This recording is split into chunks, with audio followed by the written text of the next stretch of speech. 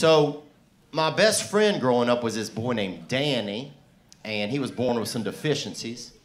He had extra salivary glands in his face, you know? He was real just juiced up in the jowls, this boy. And when he would smile or feel real joyous, he would spray out the sides of his mouth. So you had to keep a cloth on you, dab him up at the corners, keep him dry.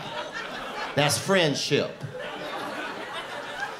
Now, unfortunately, the devil got him twice because he was also born with a wrist in his neck. And I don't know, I'm not a doctor, I'm not in that bone game, you know? Maybe they were out of necks when he was made and they just put a big wrist in there, you know? A wrist, yeah. But about every 4 seconds, his head would just swing around in a big circle, just like that.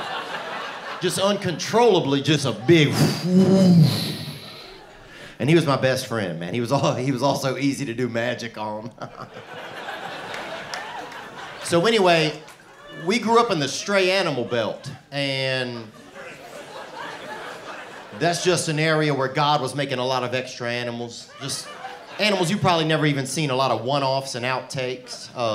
Animals that didn't cut it in the kingdom, you know?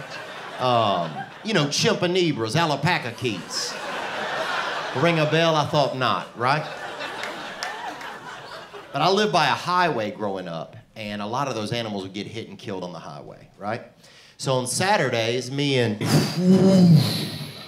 your boy would go out there and we'd pull the animal bodies off of the highway and we would bury the animals and get them right with God, right? So one weekend we're burying something. I don't even remember what it was. Could have been a dog, could have been a tall raccoon, actually. Could have been a small man with a lot of hairy legs and long foot nails, okay? If it was a man, I didn't recognize him. So we're putting them in the ground, whatever it was, and in the dirt, we found a stack of nudie magazines. You know, titty literature, man. And we never seen anything like this. We were children, you know? We were middle-aged children. We never seen no sex booklets.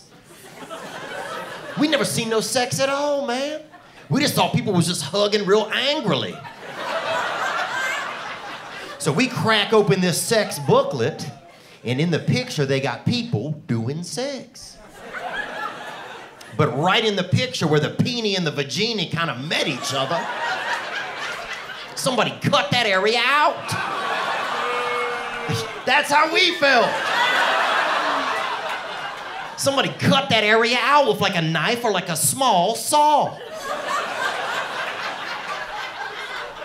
So we crack open the next page, man. And right there in the same thing, they got pictures of people with the penises and the vaginuses just attacking each other like angry Germans in the distance.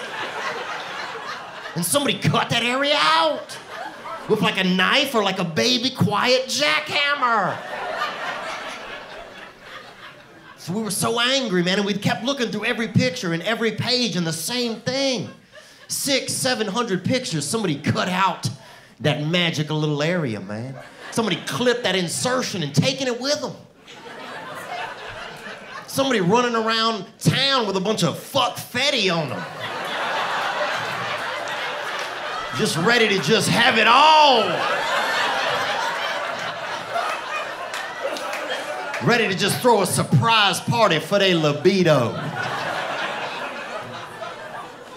So we were furious and curious.